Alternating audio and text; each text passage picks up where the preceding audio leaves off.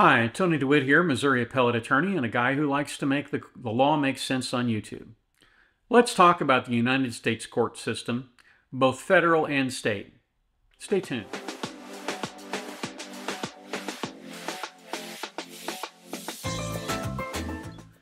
Here in a moment, I'm going to put up some slides that detail the organization and structure of the United States courts, both the federal courts and the state courts.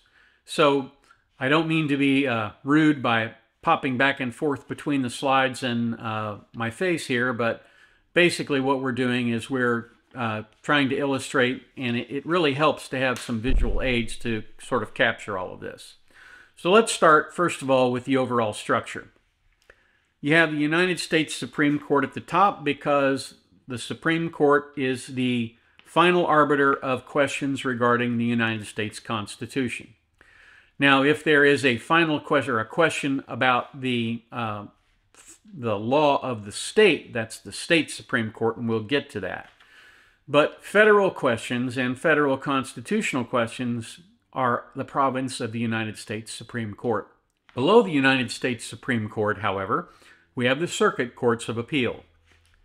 The U.S. Circuit Courts of Appeal, there are 11 of them plus the Federal Circuit, are designed to cover varieties of states. For example, the 8th Circuit has Minnesota and Iowa and Missouri and Arkansas. Below these Circuit Courts of Appeal, however, we have the United States District Courts. The U.S. District Courts try criminal and civil cases in their jurisdiction. Civil cases, however, they have a restricted jurisdiction. In other words, the only cases that they can try are ones specifically granted to them by Congress, and that is federal diversity cases, which are cases between citizens of different states, and then cases that arise under federal law. So if you had a question about a copyright issue, it would go into federal court. Whereas if you had a question regarding a contract and it was the citizens of the same state, that would have to go into state court. You wouldn't have federal jurisdiction for that. But that's what the district courts do. They try civil and criminal cases in their state. So for example, the district courts in Missouri, there is an Eastern Division, which is the St. Louis Division, and a Western Division, which is the Kansas City Division.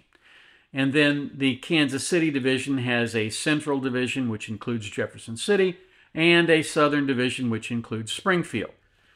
And of course, the Eastern District has divisions in Hannibal and down in Cape Girardeau. So that's how the state is covered with regard to district courts.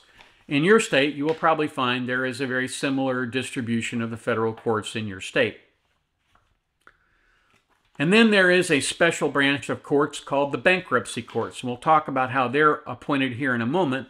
But the bankruptcy courts try only bankruptcy cases or cases that arise under the bankruptcy statutes or that relate to bankruptcy cases. So, for example, if Company A sues Company B, and in the process of going through the case, Company B declares bankruptcy, all of a sudden that case between Company A and Company B that would have been tried in the state court of Minnesota now winds up being tried in the bankruptcy courts in Minnesota if that's where Company B is headquartered. So, the bankruptcy court jurisdiction is very difficult to understand, and it's just almost a law school class in and of itself. But that's how that system works. Now let's look at the difference between Article 3 and Article 2 courts. In this slide, you will see that the United States Supreme Court, the United States Circuit Courts of Appeal, and the U.S. District Courts are what we call Article 3 courts. Article 3 courts are provided for specifically in the Constitution, and their jurisdiction is only the United States Supreme Court has its jurisdiction outlined in the Constitution. The United States Circuit Courts of Appeal and the United States District Courts, their jurisdiction is provided by Congress. And there are several statutes directly on point that outline when the district courts and the circuit courts of appeal have some kind of jurisdiction. This is Article 3, Section 1. The judicial power of the United States shall be vested in one Supreme Court and in such inferior courts as Congress may from time to time ordain and establish. The judges, both of the Supreme and inferior courts, shall hold their offices during good behavior and shall, at stated times, receive for their services a compensation which shall not be diminished during their continuance in office. This is a section of the Constitution which provides for life tenure and for the jurisdiction of the federal courts in the federal system. And then you'll see those are blocked off as Article 3 courts on this, and then you have the bankruptcy courts, which are Article 2 courts. What do we mean by Article 2 courts? They arise under the legislative branch, and they are not Article 3 courts, and the judges in bankruptcy courts do not have Article 3 powers. That does not mean, however, that they cannot effect cases that arise under Article 3 or would normally be tried in Article 3 courts. They are considered to be a division of the district court in their state, but their judges are not appointed the way federal district court judges are. Let's look at how the federal district court judges and the Circuit Court of Appeal judges are appointed.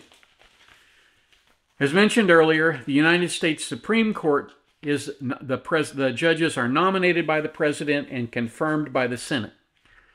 And the same thing applies in the United States Circuit Court of Appeals, but the judges have to come from within the circuit. So, for example, if the Seventh Circuit has a vacancy on the Circuit Court of Appeals, then those judges can only come from the Seventh Circuit. And then the district courts, those judges are also nominated by the President and confirmed by the Senate, but the process is actually a little different than that. The home state senators of the state where the vacancy exists go to the President and say, we recommend you appoint Mr. A and Mr. B. Now, the President doesn't have to abide by that. He can certainly appoint somebody else, someone of his choosing, if he wants to. However, when that happens, normally what happens is the senators who are offended by that will blue slip the judge's nomination, and it will sort of go into a senatorial limbo and he'll never get confirmed. So if the judge actually wants to get somebody appointed, he needs to negotiate with those senators and get somebody that everybody can agree on. I've seen a lot of people criticize this process, but I have to tell you, I am pretty much a conservative. Although I work in a plaintiff's law firm, I am pretty much conservative. And it is always better to have a very close mix of conservatives and liberals on a circuit court of appeals and within a district court. And the reason I say that is because when you have a mix of ideologies, then what happens is tough issues get discussed and they get viewed through different lenses. And usually as a result of that, the decision that comes out is better in the long run, even if at that time you may not always agree with it. Let's move on to federal magistrates. Federal magistrates are judges who assist the United States District Court judges in their duties. For example, in a criminal case, they are probably going to handle the first appearance. They're going to set bail if bail is allowed. And they are going to set the terms of bail release. In other words, if they have to wear an ankle monitor, that sort of thing.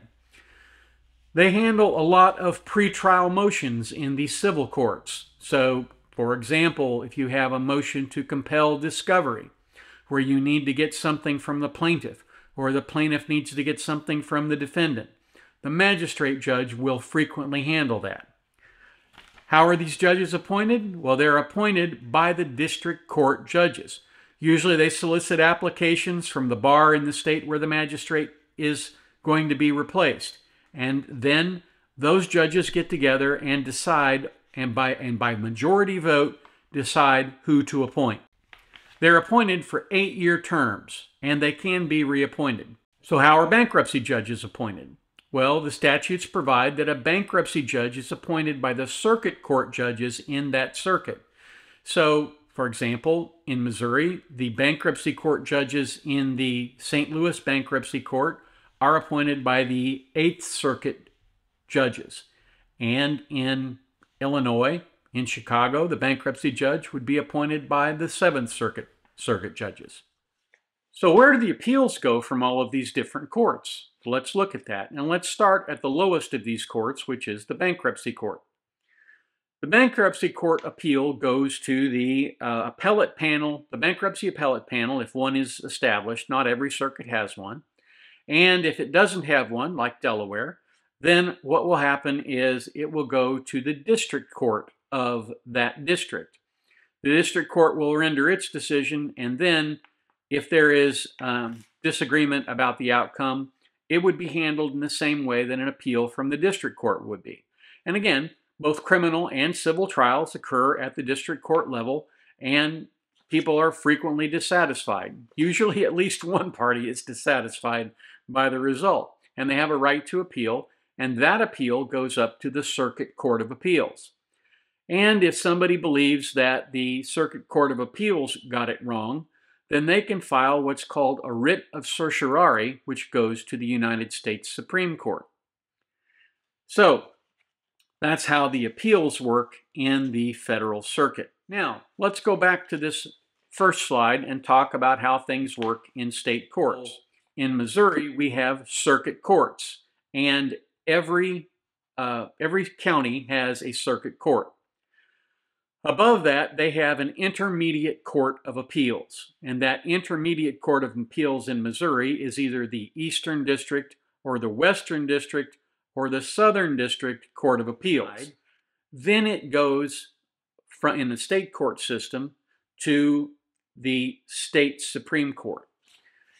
Now, the state Supreme Court may very well hear a U.S. constitutional challenge. For example, in a criminal case, the idea that somebody did not get a fair trial, that they were denied their right to counsel, or they were denied their right to effective representation.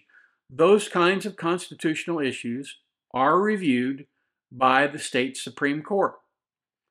But if there is a live constitutional issue at the state Supreme Court, there is a right to take that federal constitutional issue up to the United States Supreme Court. In Missouri, there is a provision that says the courts shall remain open at all times, effectively saying that there should never be a case where there is a right without a remedy. And frequently, there are issues that come up that sound under that state constitutional provision. When those go up to the state Supreme Court, those are decided under state law, and even if you object to the way it's handled by the state Supreme Court, because it is a state constitutional provision, you don't get to take it up to the United States Supreme Court unless it also violates a federal constitutional question and you have preserved that issue. So that's an overview of the states and federal court system. I'm sure I could go into more depth if I had more than 15 minutes, but then again, you probably don't have that much no-dos to keep you awake. So I hope you've enjoyed this. I hope you found it useful, and to the person who requested that I do the video, I hope that it meets your needs. If it doesn't, please let me know. I can answer any questions that you have.